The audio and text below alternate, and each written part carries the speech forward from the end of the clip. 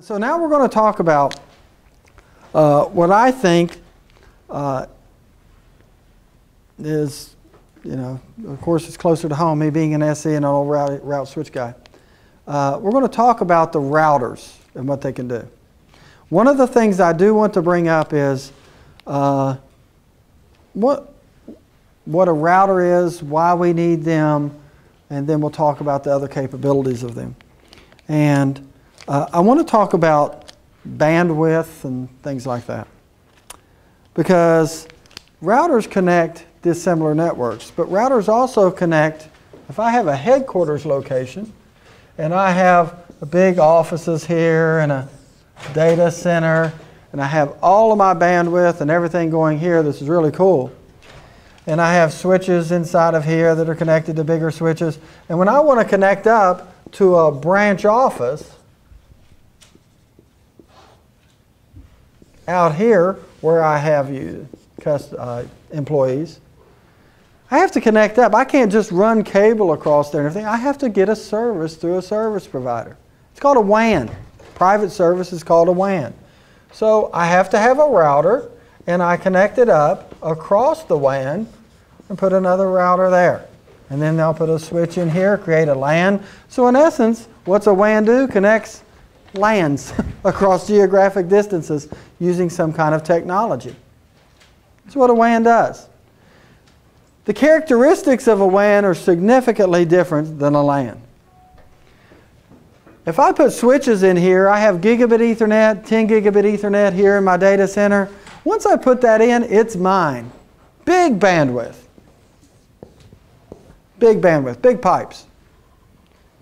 If I go to a service provider and I want to connect up, what do those pipes look like? Over here I got switching, I got big pipes over here. What's my pipes look like? Are they as big as this? Are they even close to as big as this?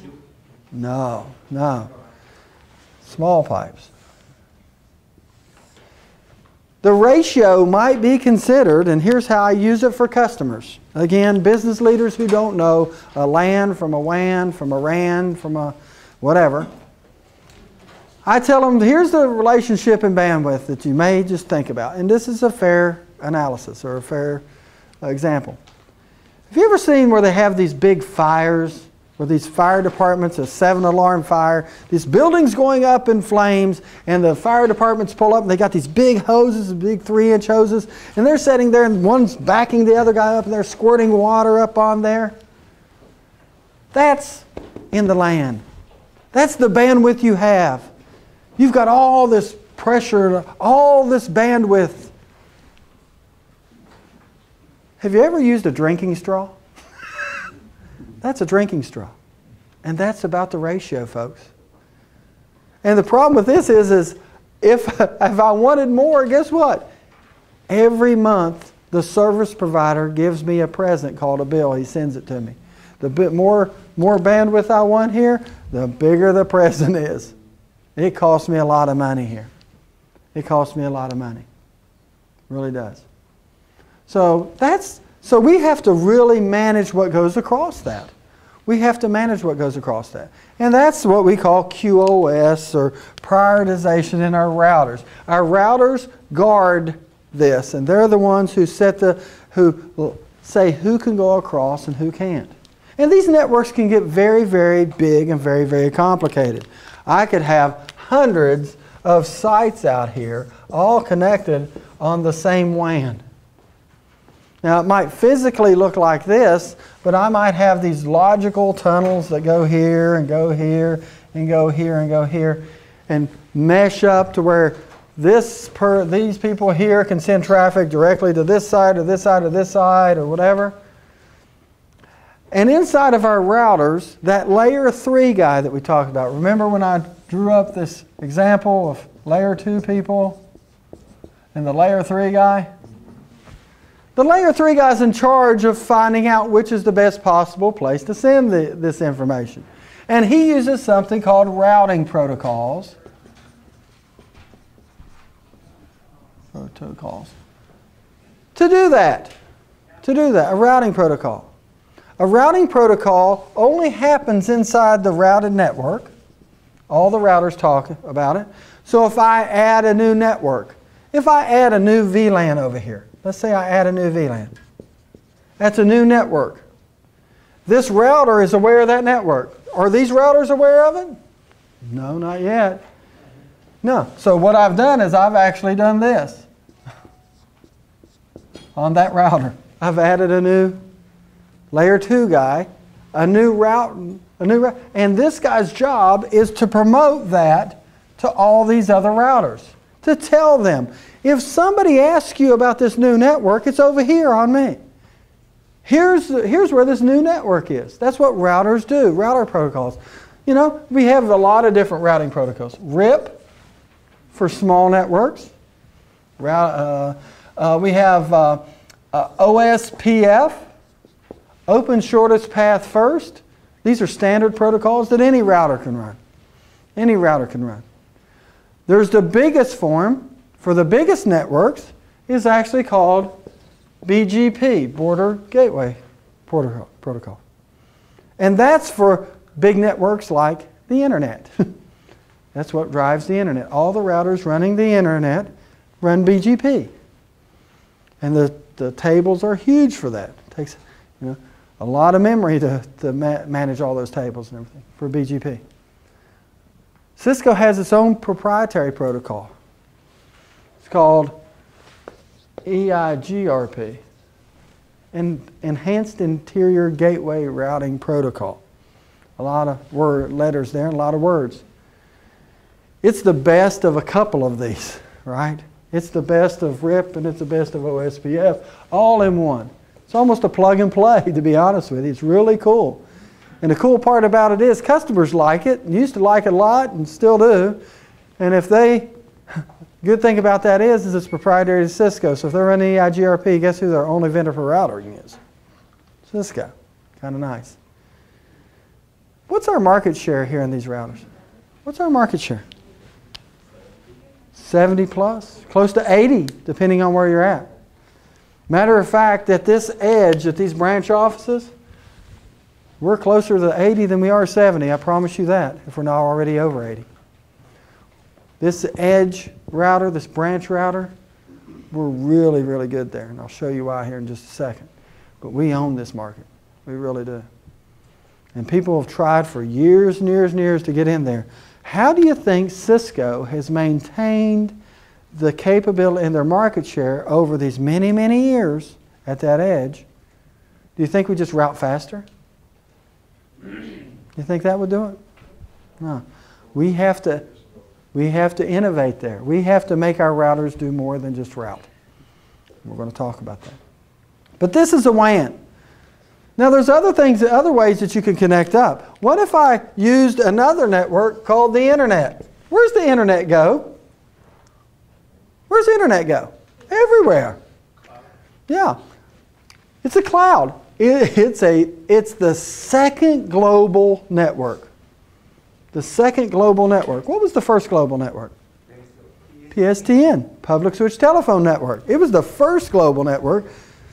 The second global network is the Internet.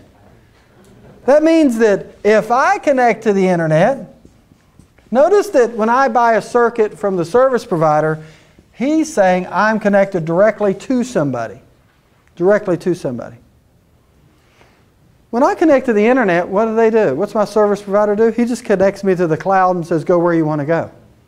I can do www.cisco.com. I could do www.ibm.com. I could do www.anything. I can go anywhere. And that's why it's a little cheaper, right, to just connect. Could I connect my business through the Internet? If I connect my business to the Internet, could I connect this side of the business to the Internet and run traffic that way? Yeah, it's called a virtual private network, VPN. Now we're running it across the Internet. What do we have to do? What's one of the requirements we'd want to do there? Security. So we have to have some kind of encryption to encrypt that tunnel all the way through here, right? So it's secured. So maybe a requirement of that router might be to have that encryption, a piece of hardware. When we talk about SDN, when you talk about software-defined networking and everything, one of the things that we found is as traffic goes through a box, you can only do so much in a processor so fast. Encryption. That's where hardware chips come into play. That's one of the, maybe a negative of software-defined networking that we may run into. But that's a VPN. VPNs come in two flavors. They can be site-to-site or remote access. Could be Eddie right here. Now, if Eddie has software on his PC and he launches that VPN client and goes back through the internet to this router here, that's called a remote access VPN. How many of you have CVO? CVO, they send you a router, right? They put a router out here. That creates a tunnel, and that's site-to-site. That's site-to-site. Your router encrypts everything for you for the entire site back in. That's the two different ones that you have. So you have remote access VPNs, site-to-site VPNs. Site-to-site could be from home with the CVOs, could be with router business to business. The benefit of this is cheaper. You may even get more bandwidth, right? What do you lose with VPN? What do you lose? I mean, speed, because there's always extra headers. No, probably not that. I can get a lot more. Like I have my internet connection is 20 down, 5 up is what I get where I'm at, and so I'd have a lot more bandwidth than I would probably pay for it like this on this. So, huh? What do you lose? It's limited to access of the... Might be limited of access. Think about QoS. Am I guaranteed anything here? No. So let me ask you a question. So if I was sitting at home and I use Time Warner Cable, and I called Time Warner Cable, I go in and I do, I try my VPN, it doesn't work. I try to go to Cisco.com, it doesn't work. I look and it looks okay. I pick up the phone and I call Time Warner Cable. And I finally get through to maybe a human, which if it's possible. And I get through to somebody and I say, I think my internet's down. Really? Wow, don't see any service outages in your area. I can't get to Cisco. Well, do me a favor, open up a browser. I open up a browser. Did it go to your home page? Yeah, I did. Can you type www.google.com? Yeah, I can. And it comes up. What are they going to say to me? Yeah, exactly. Have a great day. Thank you for calling. Problem's not mine. Sounds like Cisco's got some issue, right? Support, but you lose quality of service.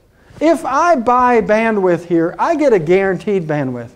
I go to a service provider and I tell them I want 1 meg or 2 meg pipe between this site and this site. I'm guaranteed that. Am I guaranteed anything here? No.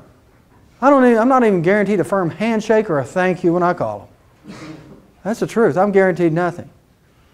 Now we can run, we run voice and video across here. That's great. But boy, when we do it here, that's why those CVO routers. They'll put voice in front of data at your house with that CVO router going into the internet. But once it gets there, we don't know what happens to it until it comes out the other end. So there's no real QoS there. We just try to kill it with bandwidth. It works most of the time, but there's times when the internet has slowed down. There have been times that it's been documented how the internet has slowed down, actually stopped in some cases. There was like a 13-second window that was documented about 6 months ago where the internet froze on the east coast of the U.S. Not long ago. Yeah, froze. That's kind of crazy. Think about that. What if you were doing a video across there? What's going to happen to your video? It's going to freeze. It's dead. The connection's going to die. It's going to time out, guaranteed. Yeah. For 13 seconds, we don't have patience on the east coast of the U.S. It's dead. Yeah. So what you gain in some areas, it's going to be a combination of all these things that the customer's going to have. We're going to go to a service provider and we're going to buy a service called MPLS. What's MPLS stand for? Anybody know? Yes, sir. Multi-protocol label switching. Thank you very much. It's a service that they can give you, and it's one of the sweetest things in the world for Cisco. By the way, Cisco actually created this technology for our service providers. We're actually the fathers of MPLS back in the mid-90s. Mid to late 90s, we created the theoretical how MPLS would work. MPLS is the ability for a service provider to give you a pipe, and I'm going to kind of erase some of this, give you one pipe between here and here, and you can then purchase bandwidth based on your requirements. So from this site to this site over here, what are 3 different types of information I want to push across that network? I'll give you the first one, data. Just regular data, right? Regular data. The characteristics of data is it's just got to get there, but it's probably a pretty significant part of my entire pipe. So I might go to my service provider and say, I want, out of this 2 megabits per second of connectivity, I want to have 1 megabit per second of that to be data. I don't care how, if it gets there fast, just give me a full meg of data. So I'm going to take half of that. And he's going to charge me so much for that. He's going to say, okay. And when I put data inside of that network and send it to him, he's going to put a label on that data that's, Eddie's guaranteed a megabit from here to here. It's just got to get there at some point in time. Right? And he's going to charge me so much for it. What's another thing I might want to send across this network? Voice. What if I want to send phone calls across here? Voice. What the characteristics of voice is a little bit different. It's smaller, don't need as much bandwidth, but it's got to get there quickly. Got to get there real fast. Right? So I'll say, guess what? I want to have, let's say I want 256K for voice, so I can send so many phone calls across there. And I go to the service provider and I say, I want to put voice across there, but here's my different characteristics. With MPLS, they can say, okay, I can guarantee those services for you in my network. I'll guarantee you those 256K that go across here.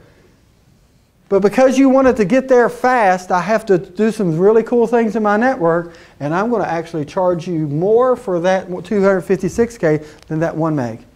But now I know if I send voice in there and give it to him and say, hey, it's voice, he's going to put that label on it in his network, and as it goes through, it's going to get treated fast and quick all the way through, and it works. Maybe video's next. Maybe I want to run video. Maybe I want to run a video stream across here. I want to take the remaining 768 that I have, and guess what I want to do with that? I'm going to go to him and I'll say, I'm going to run video across here, but I want to make sure it works because I'm going to have some big business leaders using this. This is going to be part of my business process, so it's got to work. So I want video. What's the characteristics of video? Same as voice, maybe a little more so in some cases, and it's bigger bandwidth, 768. So now he's going to be able to charge me even more for that and give me that. But am I going to be able to guarantee my work? It works? Absolutely. I can now push QoS that I could only do in my network here, and I could only do in my network here. I can now push QoS all the way through his network. MPLS is the greatest thing in the world for us, trust me. I've been in SC for a while selling voice. When we used to sell voice across older technologies, the term sucks was born.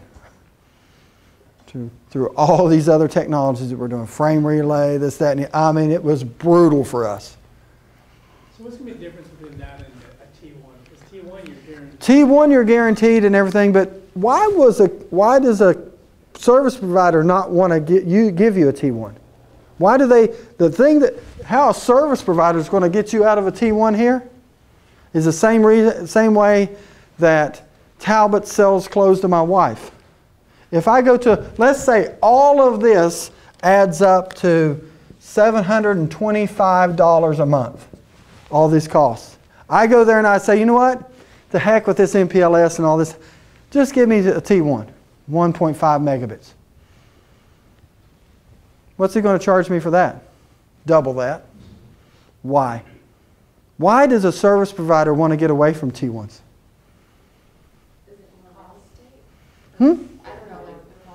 Yeah. What's the job of a service provider? Let's all go. Let's just step back 1 second. Now, I'm sure you'll figure it out. You're smarter than me. You'll figure this out. What's the job of a service? How does a service provider make money? They sell services. They sell bandwidth. In this case, traditional services, bandwidth. Let me give you an example. Maybe I can get you closer. Yeah. Yeah. Think about this. What was the first way we connected to the internet? What was the very first way you connected up to the internet? Dial-up. Now, when you dialed up, so you go to a service provider that had dial-up, AOL or whoever it is, and you go to AOL and you signed up and you paid them $19 a month, whatever it was, for your dial-up. And as soon as you did that, they said, here's your modem number. Do you think that they put a modem in their network and put your name on it? It was just for you? No, it's shared. They sold that same modem number and that same modem type 20 times. They sold it 20 times. What's the job of a service provider? Sell the same bandwidth over and over and over and over. That's their job. That's their job. Why do they not like dedicated T1s? We love it. They can't oversell it because when I put that in there, I have to reserve it. And if you're not using it, at 2 o'clock in the morning, I've got that bandwidth pinned up for you and I could have sold it to you. They want to sell the bandwidth over and over and over. MPLS, they can oversell it because you know what? It's like everything else. It's the Las Vegas kind of thing, right? The odds are you using your full bandwidth, every customer using their full bandwidth at the exact same time, slim and to none, and slim's walked out of the building. So guess what? I'll oversubscribe my bandwidth 1 to 1.5, 2, 2.5 to 1. That's what I'll do. And still be able to provide that service, guaranteed service, so I can get your money at a premium, what I consider a premium cost, and oversubscribe it. That's the reason that they do this. And MPLS, the beauty of MPLS is it's global. Got some people from Perth, Australia, on the west coast of Australia, opposite of Sydney. Probably smarter people there. Right? Yeah. All the smart people on the other side live in Melbourne. See, I'm trying to help you out there. So if I wanted a circuit from Raleigh, North Carolina, I could go to AT&T and say, guess what? Or several service providers and say, I need a circuit because I'm opening an office in Perth. And they can actually give me MPLS. I couldn't do that with frame relay. Frame relay would not work, trust me. You couldn't take frame relay, an older technology, and have one service provider feed to another. I tried it, folks. I tried it many, many times. And it was nothing but the headache. That's where the part of this bald spot came from. Really. Well, you think about this, a SIP network. What's SIP? The term here, SIP, came up. What's SIP? Session Initiation Protocol. Where's it coming from? Who's it come from? SIP is being able to take a traditional T1 a PRI that we might use for voice and uses IP type technology behind it for that. So yes, in this one delivery mechanism, if I want to go to that same service provider, he'll just add more bandwidth and say, I'll send your SIP trunks in there too. Okay, so yeah. would you need an MPLS network to have? No, absolutely not. You certainly wouldn't. You certainly wouldn't. But could it be delivered on the same physical wire? Absolutely. Absolutely. Yes. How cheap then the guarantee with this 1 megabit per data is? Because inside of the first router, when I send that, what he's going to do is he's going to say, when you send me this IP address, this network, I'm going to expect that that network is your data network. So he's going to say, you're going to work with him and say, anything that comes to you at 10-10-10 network is my data. So in this local router, all my data that I send across there is going to come to you in this IP form. And then he's going to, at his first router, he's going to send it into his network. The first router, the first switch or router he has is going to put that label on it and send it through the network as fast as possible. How they achieve the guarantee that I'll always have If it's oversubscribed, Yeah, what if everybody's hitting it at once? you know what? Subscribe. If it is, what's the chances of that? And again, the chances are 0 for that, really. Why? Because not everybody hits enter on their keyboard at the same time. Nobody's going to do that. They've proven it over and over and over. Yeah. But then what's the difference between the T1 and this one? The T1 is I physically take a 1.5 meg out of service for everybody else and give it to you. What's the abbreviation after this T1? T1 it's actually a transmission layer 1. It's actually 1.5 megabits. It's the equivalent of an E1 in Europe. So if you hear T1, E1, it's the way we divide it up. We can talk a little bit more about that in telephony. But in essence, it's 1.5 megabits of connectivity that was generally used to support 24 phone calls and voice. But what we did is we took the dividers out and we just use it for data.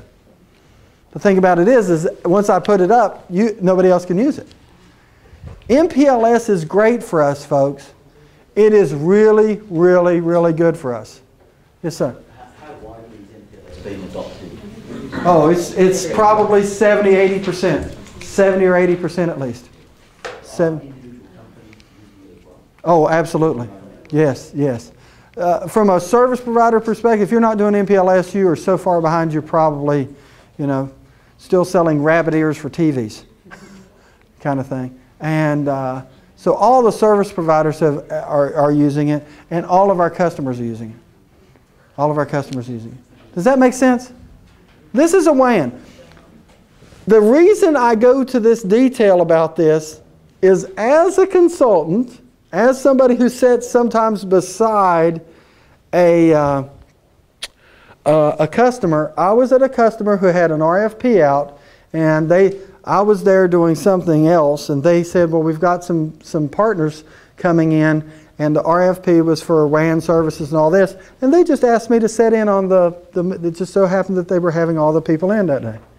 And they asked me to do that, and I was there. I was kind of done. I'd like to have got on an earlier flight, but I said, no, I'll stay till the end of the day. So I checked out of my hotel. My flight was originally, I could have moved it up earlier, but I didn't. And so I sat, and 3 partners of Cisco came in. And 3 people, 2 of the 3, created new technologies right in front of my eyes. Right in front of my eyes. And here's where the technologies. Service providers we call this MPLS, but service providers actually put another couple of letters on the back. VPN. We've talked about what a VPN is, security and all this, that, and the other, site-to-site or remote access, and it requires encryption for us across the internet. That's what we believe VPN is. So, this person happened to be in healthcare. They were transmitting secure documents across from site to site. So, in the first session, when the first partner came in, they said, we're going to use an MPLS VPN. Now, for the service provider, it is a virtual private network. They are selling a part of their network to you so that you get a virtual part of their network. That's why they call it a VPN. My question for you is there any security in that, any encryption? No, natively there's not. You know what the difference between my traffic and your traffic on their network and this VPN network is? What's the difference? 1 tag. It's called a customer tag. In MPLS, you can have up to 7 tags on all your traffic depending on the characteristics of what the person wants to give you. The first tag they have is a customer tag.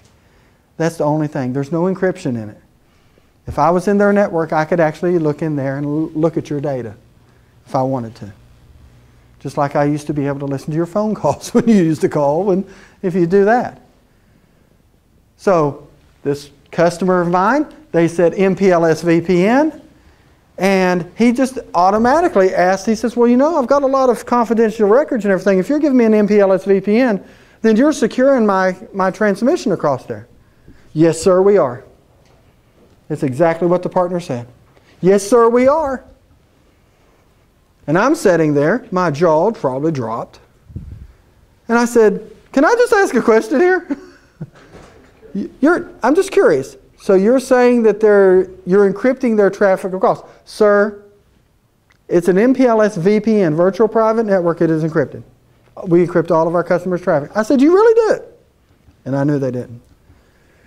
I said, is that an additional service you give to these people? It's built into the system, sir. It's a VPN. And in my mind, I said, as soon as you get your little butt out of here, you'll never get this deal if I have anything to do with it. They were kind of belligerent to me, but they didn't listen and they didn't understand their technology. So they walked out. Next person comes in about a half hour later after we'd had the discussion. I did a little whiteboard. Showed the customer what I was talking about, and he goes, oh my God, those people will never get my business. Next person comes in. Almost the first question, can you explain to me an MPLS VPN from the customer? Well, it's hang on. Can you explain it to him? They had their engineer. The engineer goes into all this detail. After he goes through his yin or yang, customer asks him, so my information is going to be encrypted? Yes, sir, it is. I almost fell out of my seat. The second time. Again, creating new technology for our customers and everything. The third person got it. No, sir, it's not. But if that's a requirement, we can actually do that at an additional cost. I'd have to do this and all this, but we can do it. It is capable. These service providers can encrypt it. Absolutely, can do the encryption if you want them to. Probably cheaper for you to do it yourself, but that's okay. There's a big difference in this. And from that day on, I said every time I touch about WAN and everything, I'm teaching this. Just so we know about it. Just so we know about it. VPNs are the most, MPLS is the most beautiful thing in the world for me. Because I'm an old IP telephony guy and all this, and I fought the battles when we didn't have it, and I love it. Because now I can push my QoS all the way through here. I know how much bandwidth I got. I can put it through there and push QoS through there. But this is not encryption. We can encrypt it. We could do it at the router, or you could get it as a service from the service provider. But it's not natural in MPLS. That's a virtual private network. I have a friend who's a CCIE. He's done all these big networks, and he's been doing MPLS forever, it seems like. And his name's Stefan. He's Swedish. And he can't say the word MPLS. He can't. He says MPLS VPN. It's one word. He says it funny because he's Swedish. But he says it. MPLS VPN. In our minds, we think a VPN is secure and everything. It's not. And for our customers, when we start talking to them of the, financial institutions, healthcare institute, all this, we better be sure that we know what we're talking about.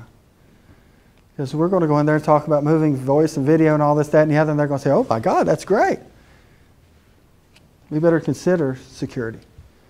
Because I'm telling you, from now on, in the next 5 years, there's going to be more security breaches and everything that are going to drive more and more legal needs to secure all this stuff with telepresence and everything else. And that's going to be a bear. It's going to be a bear. Why does Cisco have their own proprietary routing protocol? Because we can lock people into our routers. Just kidding. Just kidding. Why? Because the open standard protocols were great. They were great, but it took a lot of processing power and all this, that, and the other. It took a while for them to converge. Again, these were standards and we could do them, but we thought there was something better. And what we did is we designed something better, and then we implemented it in our software better, and it works. And we're not going to let a standard happen. We're not going to turn that into a standard. And we want to do that. It's our intellectual property on how we came up with it. It's just like why Coke doesn't give everybody else the formula to Coke. We've got our own. We did it ourselves. And EIGRP is great. Now, a lot of customers say, I'd rather do OSPF. Well, Cisco router can do OSPF. Do as good as any other router. But EIGRP is our bucket. It's easier. It's easier.